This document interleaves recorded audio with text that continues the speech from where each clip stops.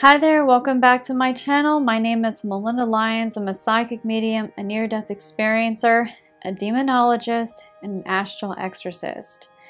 Welcome back to my channel, Last Frontier Medium, where I help people for free with a small scheduling fee for paranormal activity. Oh my god, that just came out super easy. I think that's going to be my new slogan from now on. My new opening. That just came out perfect. I rhymed. Who knew? Welcome back to my channel.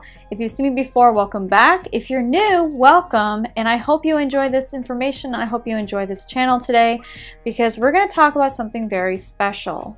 About a very special being that I've been very much in touch with, that I've absolutely adored since the moment I came face to face with him. Archangel Michael. So today we're going to talk about Archangel Michael and what it's like to work with him and signs to know that he is around. There are many channels that talk about signs of angels and archangels, especially Archangel Michael.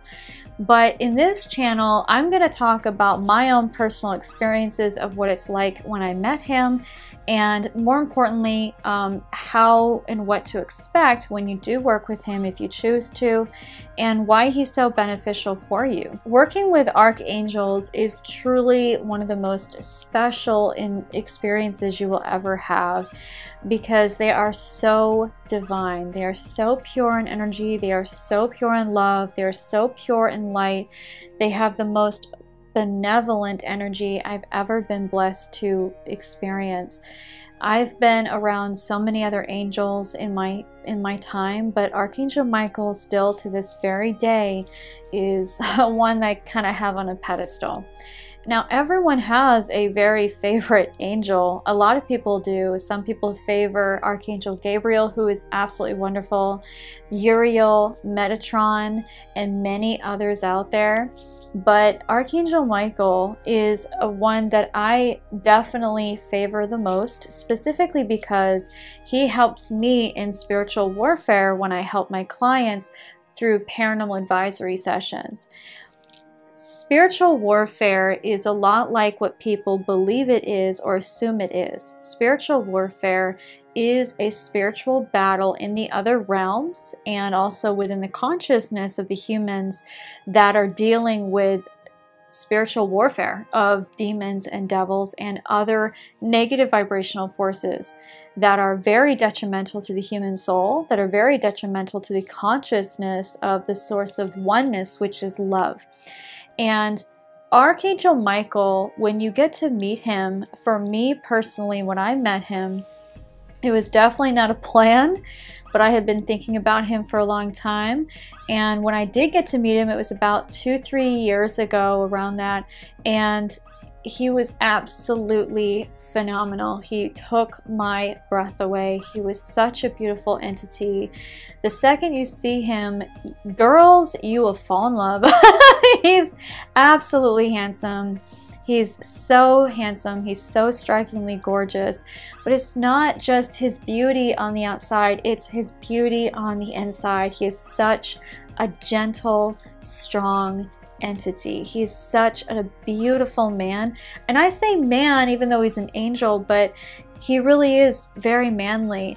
One thing I did learn about him is his zodiac sign is Taurus. Now, I may be incorrect. Some people may disagree, but that's what I've discovered about him. Also, the color that he most commonly appears in and wears is red and gold. He really does favor these colors the most. He does wear other colors, but primarily he's always in red. And again, other websites or other psychics or other people that meet Archangel Michael may say different, but this is how I've always seen him all the time. When he appears, he will also be very golden and very glistening. I mean, like sun-kissed skin, like absolutely brilliant skin that it's ridiculous. Like, I felt like a dude when I came into contact with him because he's so beautiful. I mean, he will literally sparkle and shimmer. But when you do get to encounter him, you'll also notice he has very deep, very powerfully blue eyes and very blonde hair. But his blonde is not like a white blonde, it's a golden blonde, and it's very beautiful. Archangels like Michael specifically are in certain ranks in angelology. Now, I'm still learning about angelology, but what I do know is that there are angels above archangels, and so he still takes orders from other angels that are even higher than him. But archangels are specifically dedicated to helping humankind to maintain the spiritual balance of positive energies and to keep the negative entities out of our realm, of our portion of our situation, of our system of the universe. And so when you encounter Michael, you will feel a very strong, powerful energy frequency, a very strong presence. But it's not something that is going to be intimidating. He is quite intimidating, I will say that. He is very intimidating. For me, when I'm around him, he feels very non-judgmental, very kind, very sweet, very gentle. He's a very gentle soul, but do not cross him. I've done it a few times. That's me though, because there's certain things that I think are kind of hypocritical. That's just me though. And we've gotten into arguments about a few things, but you know, differences aside, I know that sounds ridiculous. Like some people may think, how could you argue with an angel? I just have difference of opinion, and I'm very opinionated. But me as a starseed, I just see things differently, whereas angels have a very, very strict, benevolent ruling. They have a very, very strict ruling, and actually one of their biggest rules that I don't agree with, one of their biggest rules in angelology that I've learned with angels is that even if they see someone committing something bad, they won't tell anyone about it. And this is something that I find very, very messed up. Like, that's just me though, because as a human, as a starseed, I think differently. And to me, it's like, well, if you're seeing someone like rape somebody, don't you think you should tell a person who needs to know that? Or, you know, I'm not talking about gossip. I'm talking about the level of justice and speaking up for people. My level of mentality in that justice is very, very different, and I'm very vocal about that. And me and Michael and I, we've had disputes about this. We've had arguments about it, but it's usually me having the argument with him. And to me, it's just, that's one thing that I don't agree with, but you know, that's how they've always worked. And the reason why their rule is this way is because they don't believe in ever meddling in humans' business. So they stay out of our turmoil. So that's the one thing that a lot of people wonder is, why is it when we ask for angels to help us, or why is it bad things always happen and nothing ever seems to be stopped about it? Where is God, or where are the angels for that? That's the reason why, is because they let humans discover the situations on their own, and they don't meddle. That's the word I'm looking for. They don't meddle in human issues. The only time they will, and I've learned this from Michael, is unless you ask formally. And when I say formally, I mean from the heart. You have to be very organic. You have to be very honest and just humble in asking for help and guidance, or even for protection. And Michael is wonderful for that. So even despite, you know, me having my little tussle argument with him, we're still fine. You know, we've had our arguments. I apologized. Of course I did. It's Michael. But at the same time, that is something that I'm learning about angels as well. And that's something that as a spiritual person, as myself, you know, we learn about the differences, and it's a learning experience. It helps me to understand, like, okay, they have a different ruling, they have a different set of cultural beliefs, in a way, if you want to make it that way. But that doesn't necessarily mean it's wrong or negligent of humanity. It's just how they do things. And I think that one of the other reasons why they do that is because they know that humans are responsible for themselves.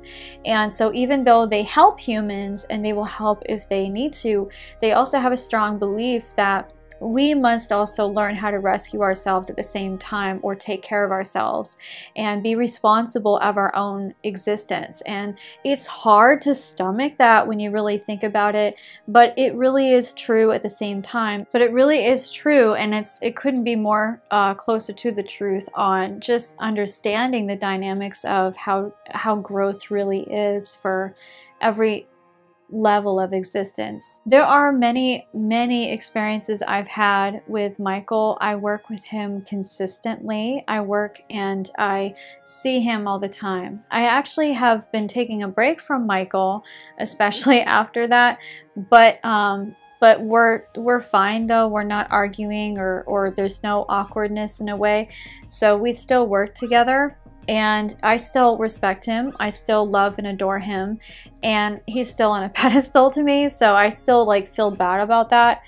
But the thing is though, is that that's one trait about Michael that you will learn about him, is that he doesn't hold grudges, and he's not the type to go, oh, well, you know, that's how you were and that's how you were. He doesn't hold a grudge. He forgives and lets it go. He never, I mean, he even in his mind, in the angels of minds of angels, they don't see a reason to have to forgive, because there's nothing to forgive, because they understand that we think differently. They understand that we act differently, that we are raised differently, that we go through different experiences, different traumas, different moments. And for me, when it came to working with Michael, I really got to learn more about myself as a human being and judging myself less. And one of the other things that I really love about Michael, that I have learned about him, is that he absolutely has a big soft spot for beings that really care about humanity. And that's something that I learned about with him when I was with him, when I was working with him, and I still work with him. This is my experience with Michael, and he was absolutely phenomenal with me. And when I say phenomenal, I mean he was a powerhouse. He was a force to be reckoned with. He is an entity that you do not want to cross. And when I say that, I mean as far as demons or devils. He knows how to banish those entities out without an issue. I've seen him do it firsthand. I've witnessed it many times. And that's something that I really admired about him. And that was why I was so drawn to him, because of the fact of how confident he was and how courageous he is all the time. I mean, I've never seen him really get scared. Angels still do get scared. They can be afraid for their loved ones. They can be afraid for those that they care about. And Michael definitely can be fearful of, oh my gosh, I don't want this person to get hurt. But they don't act like they're gonna start freaking out and crying. They will react and respond to that danger or that threat without hesitation. So that's the fear.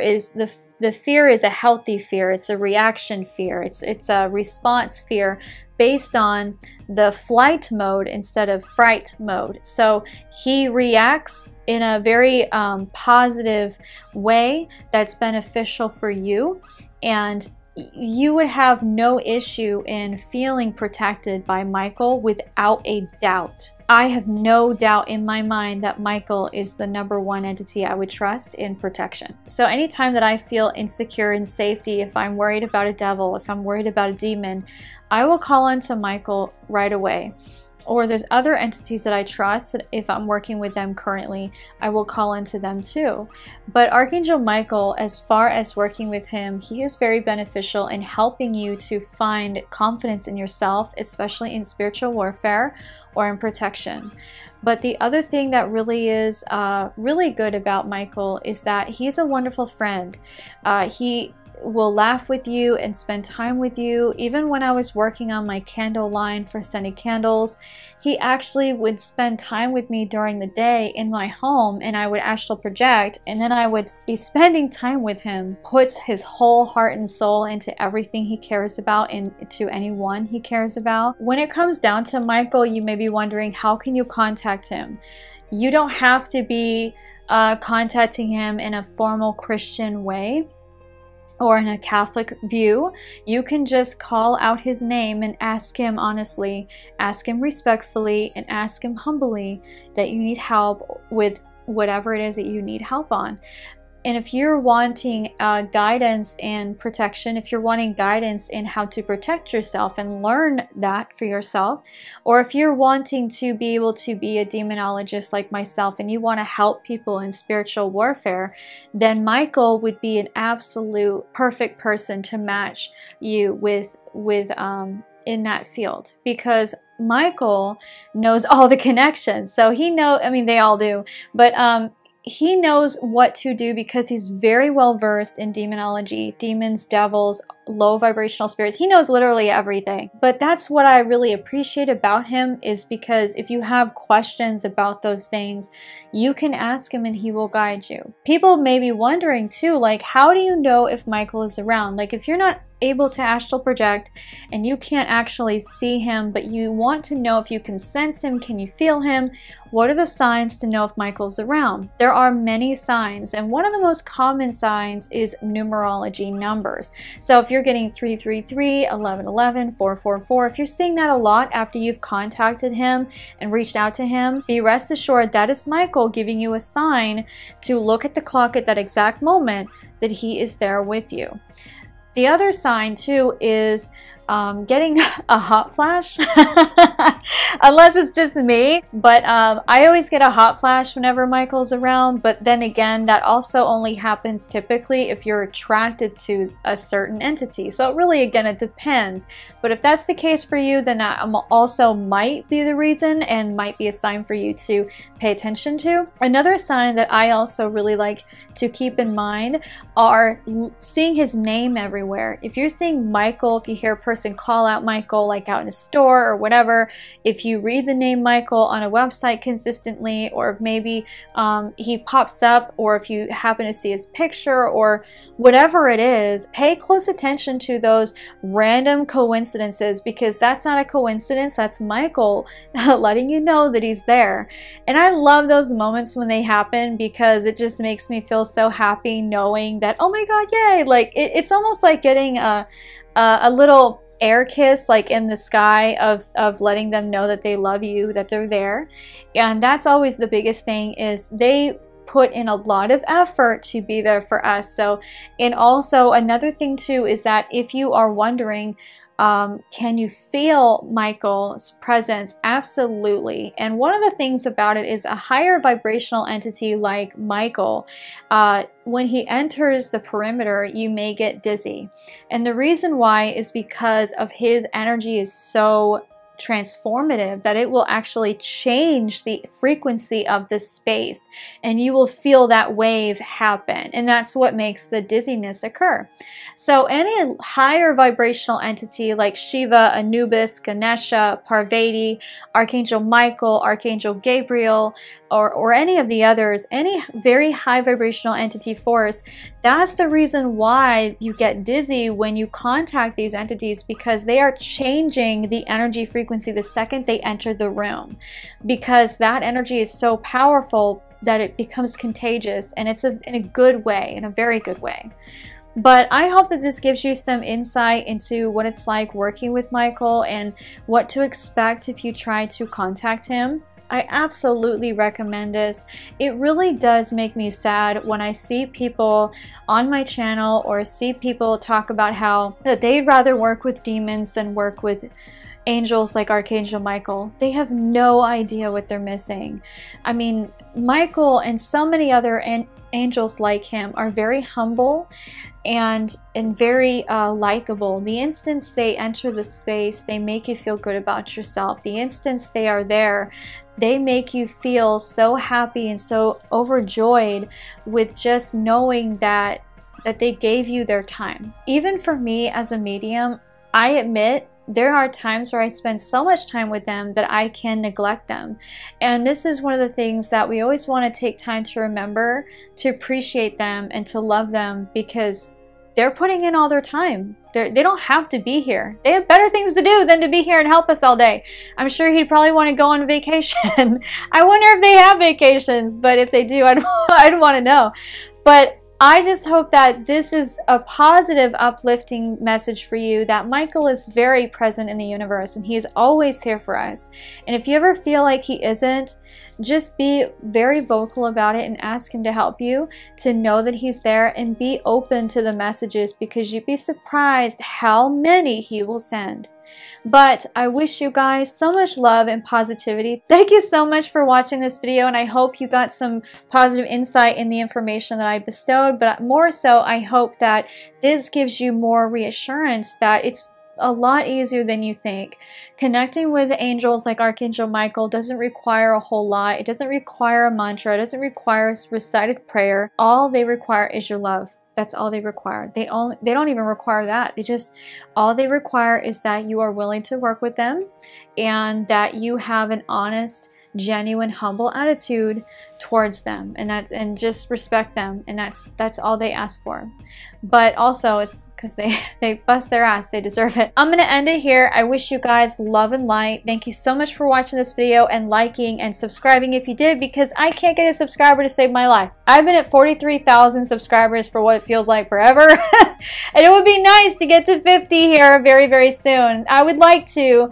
That would be so great. But I wish you guys so much love and positivity. Thank you so much for watching. Bye, guys.